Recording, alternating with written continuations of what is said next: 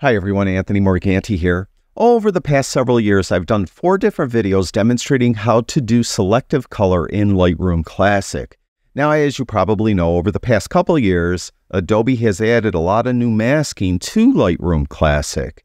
Because of that, those videos I've done in the past are pretty much obsolete. So in today's video, I want to demonstrate how to do selective color in Lightroom Classic. And what I'm going to show you will also apply to the cloud version of Lightroom and to Adobe Camera Raw. Our first image is going to be an image I actually used in one of those previous videos. For this image, I would like the cardinal to be in color, but I want everything else in black and white.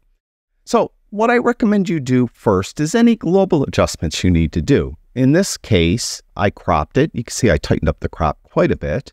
And I went to the basic tab and I did some tone adjustments and some texture and clarity, and that was pretty much it. Now I'd like to do my selective color. So we need to do masking. We need to mask parts of the image that we want in black and white.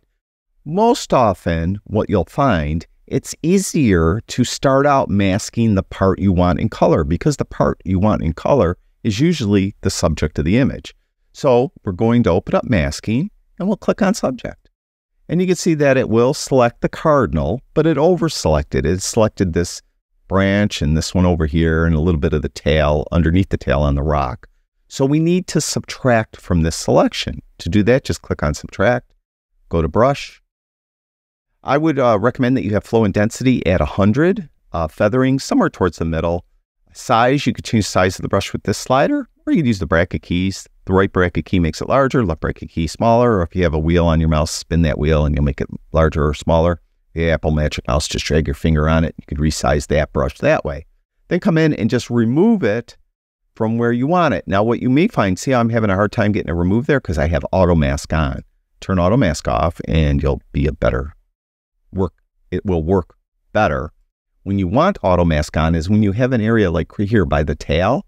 I don't want to remove it from the tail, but I want to remove it from the rock that is directly below the tail. So I'll turn on auto mask. When auto mask is active, what will happen when I click with my left mouse button, Lightroom will look at the tone, texture, and color of exactly where I clicked, and it will try to then only remove the mask from similar tone, texture, and color. And you can see that it did a pretty good job. Now, I have a red overlay. The cardinal's red, so I can't be 100% sure that I have a really good mask. So what I can do is change the color of the overlay. To do that, click on the swatch, just click on a color that contrasts a little better. And you can see that it's a pretty good mask. The legs of the bird aren't selected, but that's okay. The legs are gray. There's no color there anyway, so I'm not worried about that. So I think this is pretty good. So I'm going to go back to the original red overlay.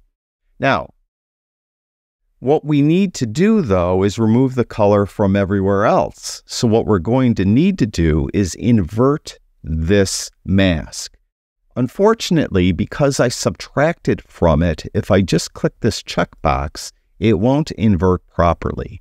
So you can't invert it that way when you used either a subtract or an add mask. In this case, I used a subtract brush. What you need to do if you have used a subtract or add mask is go up to where it says mask 1, click the 3 dots, and click on invert mask 1. And you'll see that now it's inverted. Everything is selected except the bird. Go to color, take saturation all the way down.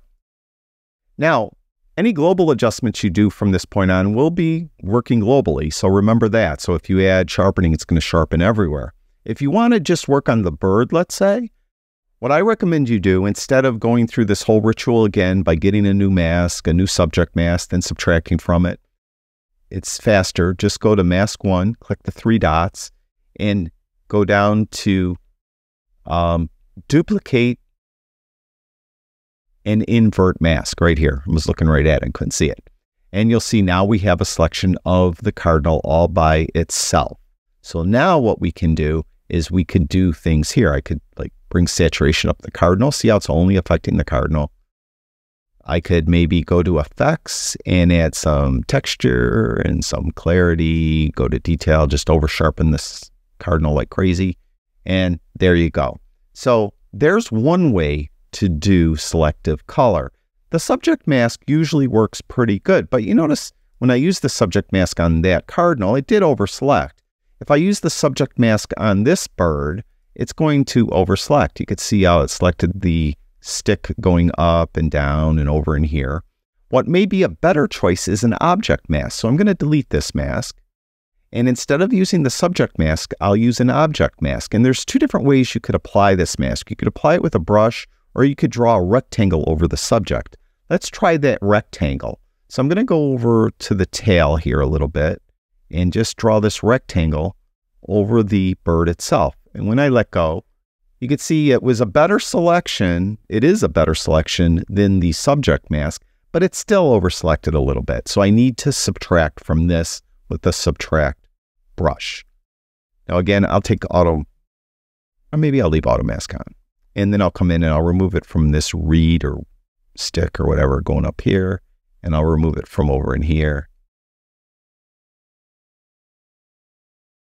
And around there, get a smaller brush.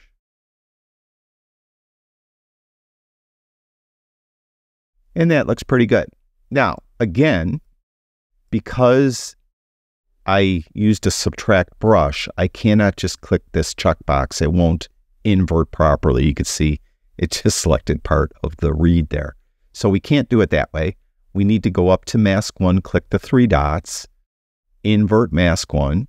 Now everything is selected except the bird. And again, we'll go to color and we'll take saturation all the way down. All right. Now about the subject mask again, let's just try it on this. All right. When I do it, it selected the leaf okay, but it overselected here. Is there a better way? Well, let's try that object mask. So we're going to delete this mask, but instead of the rectangle, because actually, let me show you. If we do the object mask and I go to that rectangle again, in this case, it may be more of a square, and I go around the leaf, you can see that it's going to be pretty similar to the subject mask it selected over here. So we're going to delete that. We're still going to use this object mask, but instead of doing the rectangle, we'll use the brush. The brush is more precise, and all you need to do is go around the perimeter of in this case, the part we want in color. Okay, so just like this. So we'll go around the outside like this. You don't have to be precise. You can see how I'm going outside the lines. I'm like going badly outside the lines. So we'll come all the way around. Then just get some of the middle part too, so that Lightroom knows that you pretty much want this entire leaf masked. You don't have to color everything. I'm just going to do that, and then you'll see our mask is perfect for this one. Now, because I do not need to use an add or subtract mask, in this case, usually I was using the subtract brush, I could invert this the more conventional way by just clicking on the little checkbox, then going to color, and taking saturation all the way down. And I'd like to do some editing just to the leaf. So I'm going to go to mask, click the 3 dots. I'm going to duplicate and invert that mask. Now we just have the leaf selected, and I'm going to take saturation up. So we're going to really make it look super colorful against the black and white surroundings. So there's that. Now, there's the subject mask, there's the object mask. You could use any mask available in Lightroom to do selective color. Now, I'm going to warn you, this is going to look ridiculous, but I just want to show you that you could really use any mask.